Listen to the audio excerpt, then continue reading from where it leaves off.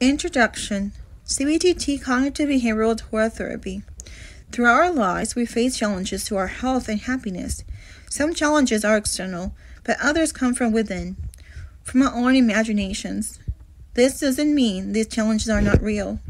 This means they should be dealt with in a specific way. In my practice, my clients have had a great success by utilizing CBT, Cognitive Behavioral Torah Therapy, a holistic therapeutic approach built on the cognitive behavioral therapy framework and directed with Torah true perspective and wisdom. The Torah-based methodology can be applied beneficially to almost any challenge to happiness that one may face. It has proven reliable in helping people overcome psychological, emotional, and even psychiatric issues, as well as guiding those who simply want to live a healthy, fulfilling Jewish life. To help someone, for example, overcome a fear of dogs, a CBT practitioner would assist a person to use guided imagery to imagine themselves staying calm in the presence of a dog. Would accompany them on a guided visit with a friendly dog in a safe environment. Would assist them in uncovering the basis of this fear. A CBT practitioner would use all those tactics, but would also teach the person how to channel their faculty of imagination in a positive way and channel their animalistic tendency of fear into the blessed energy of awe and wonderment through prayer, meditation, and other spiritual practices. A half-baked understanding of a problem leads to a half-baked solution. One of the reasons CBT methodology is so successful is that it involves a very thorough analysis of the many and varied key components contributing to one's lack of healthy equilibrium. This crucial factor is not always addressed in this standard CBT approach, and without it, a client would at best end up wasting his time, money, and effort. At worst, he may end up feeling, God forbid, like a lost cause. The responsible component may be spiritual, mental, and what I call emotion mind syndrome, or nutritive. This will be examined in more detail in the text. Use your imagination.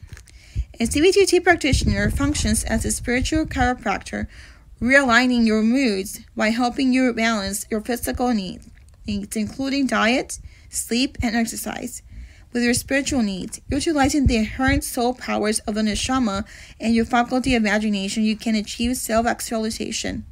Our faculty of imagination is a very powerful yet delicate tool. Its purpose is to serve the Creator through prayer, meditation, and Torah study. If the imagination is not occupied in a positive way, the Yetzer Hara takes control and uses it in a negative way. The Torah is telling us, occupy your mind so it doesn't occupy you. Yosef was thrown into a pit that was, Genesis 37:24, empty, devoid of water, but which also was, our sages tell us, swarming with snakes and scorpions. The Lubavitcher Rebbe teaches us that this is a lesson for life. If our mind is devoid of Torah, which is compared to water, it will instead become full of snakes and scorpions of unhealthy thoughts, which lead to development of unhealthy emotions, antithetical to happiness. Eventually, our physical health may suffer as well. Yet, even some people who do occupy their minds in a positive way, who pray 3 times a day, every day, or learn regularly, can suffer from a range of psychological disturbances, such as anger, mismanagement, anxiety, depression, even severe psychiatric disorders. Why is it so? A delicate, expensive precision instrument is made up of different elements that must function together for optimal performance. If one of these elements is bent, rusted, or stuck, the instrument as a whole will suffer. So too a human being, the most delicate of instruments. When faced with such a disturbance, all the factors may be contributing to this situation may be considered. According to the Rebbe Rashab, in short, mental and emotional disturbances arise from a lack of deep meditative prayer, while negative character traits are made worse by improper eating habits. Examine the nourishment you offer your soul and your body before the disturbance set in. Are your prayers heartfelt or robotic? After 10 minutes of prayer, can you remember saying even one word?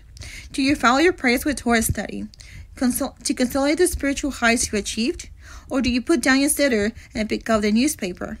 Do you eat a healthful meal in sensible portions, or do you clog up your system with an overabundance of harmful foods? Each of these factors is essential to our overall stability. Each can be used properly to overall overall benefit. One thing to remember is that while we may have developed habits that are not beneficial, we can overcome them and develop positive habits that help us live our lives with simcha. DIY CBTT.